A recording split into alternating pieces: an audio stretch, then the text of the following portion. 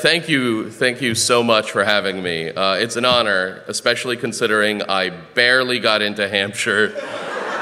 It was in special ed from 6th to 12th grade. Still, thank you, even though I know some of you were hoping the speaker would be Chairman Mao. He is dead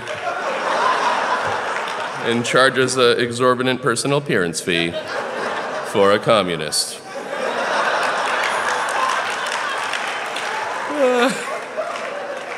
I regret never taking a Jan-term commencement speech writing class. From what I know of commencement speeches, I think I'm supposed to tell you stories and give you advice until we both fall asleep. I will do my best. I'm already somewhat concerned that I believe I'm supposed to sit on this stage during the whole thing. What you did is impressive, but I am not looking forward to hearing each of your names.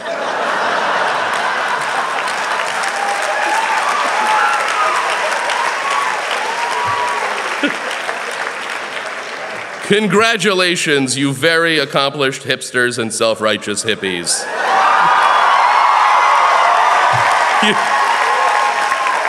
You did it.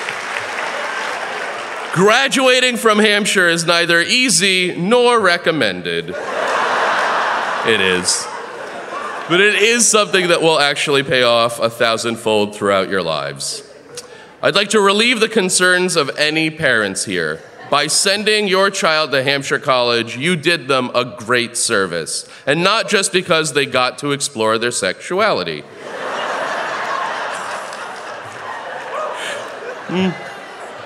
The difficulties they encountered figuring out how to navigate their own education mimics the kinds of challenges they'll actually face throughout their lives. Unlike traditional schools, Hampshire College seamlessly blends demanding, self-motivated academics with all sorts of weird, frustrating crap. It's what makes it awesome.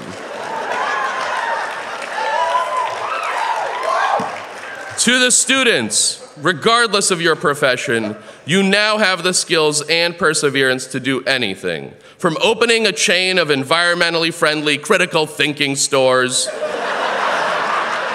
to discrediting someone's misguided idea of the traditional canon of Chilean literature. You're all like Batman, training in the woods for years with scholars and monks.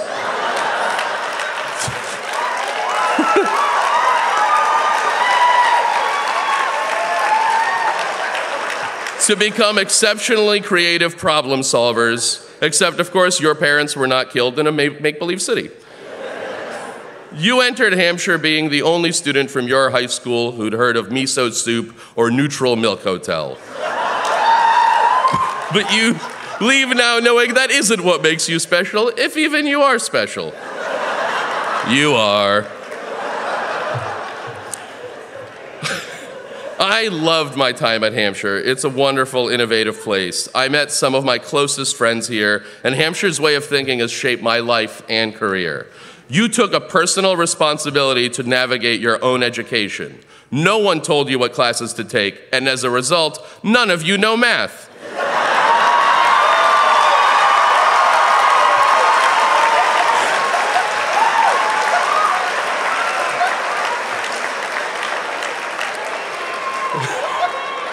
I studied comedy here. That's what I did.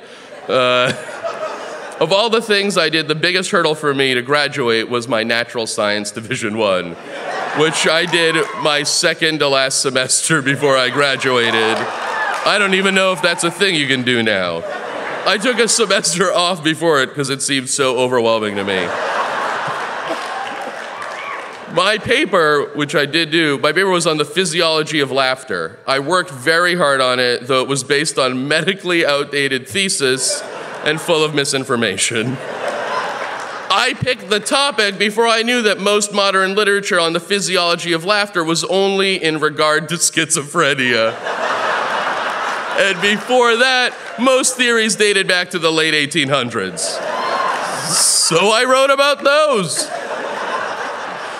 Still, I learned a lot about the brain's science methodology. I got to include a footnote that when you looked at the bottom of the page, it just said, "made you look."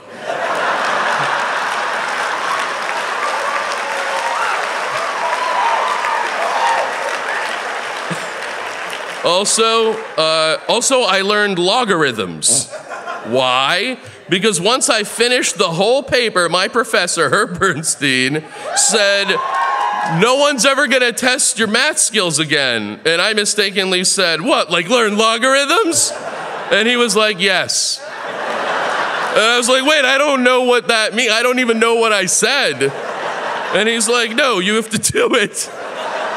So I called my father, who's a mathematician, and he came from Lexington, Mass, and for 2 days and taught me logarithms. I then passed. The point is, I used to know a little math. No. The point is, Hampshire teaches you to set a goal whose scope you don't understand and then attain it 2 days later with the support of professors and family.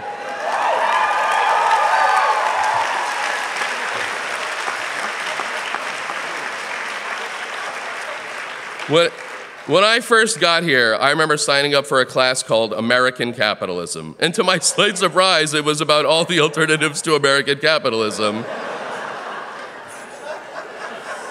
I remember then going to the activities fair, and there was a bunch of people from like a bunch of communist newspapers, but there was like one, the workers' paper or something, and they were like, "You should join our club." And I was like, "I'm from Russia." I was born in Russia and came here as a kid, and I hate communism. I think it's terrible. And they were like, "Oh yeah, no, we get it. We're not like that. We're Trotskyists. We're totally different." And I was like, "I think you're using the word totally wrong."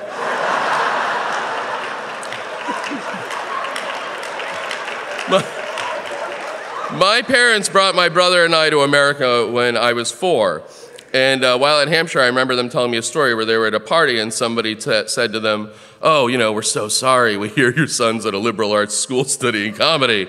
Our daughter wanted to do theater. Luckily, that's over." It later turned out that girl was like 12 at the time. Anyway, most Russian immigrants love their hard sciences. But my parents let me come to Hampshire and study comedy, something that was definitely made fun of outside of these beautiful grass walls. In retrospect, it actually turned out to be a really practical thing. You know, my Div 3 was a 1-hour stand-up act at Saga, which I had to write and promote and produce. And the things that I did for my Div 3 are the exact types of things that I did to become a comedian. You know, I ran a weekly show in the basement of Merrill, and I still run one every week in Brooklyn. I also, you know, to promote the Div 3, that you couldn't just tweet it, because that didn't exist. So I faxed press releases from like a modem. I didn't know if it would work, to various papers. And the Hampshire, it like just being like, "Crazy kid does comedy, what's he thinking?" And then, to my surprise, the Hampshire Gazette sent a writer and photographer. And I was like, "Oh my God, you can fax newspapers and they'll write what you tell them. This is great." But it's something that I learned here through having to do it here. But and after college, I moved to Boston, and I was definitely the only comedian faxing radio stations and newspapers, and sometimes it would totally work. And then I remember once getting a call from the Boston Globe being like, "What do you mean you and Aerosmith are doing a benefit for hands?" And I was like, "Oh, you can't just write weird, dumb things to papers?" And they're like, "No, no one does that." Okay. I feel like my advice is the advice like an old man gives. I believe in the American dream. I came from a communist country where our phones were tapped by the KGB because they thought my dad had books he wasn't supposed to have. He did, but they never found them. Shh. I was told you're allowed to do whatever you want in America, and I was like, okay. So I did horribly in high school and then went to a college that let you decide your own major.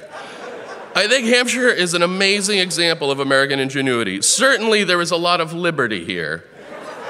It's a place where self-reliance, self-motivation, and effort are rewarded, unlike Skidmore. No, I don't know. Is that even a college still? I have no idea. A few years ago, I did a talk at a university. I can't remember where. Oh yeah, Yale.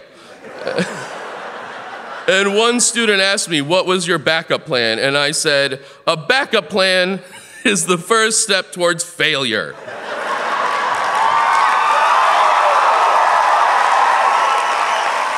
So, you know, I mean, he looked wealthy. No.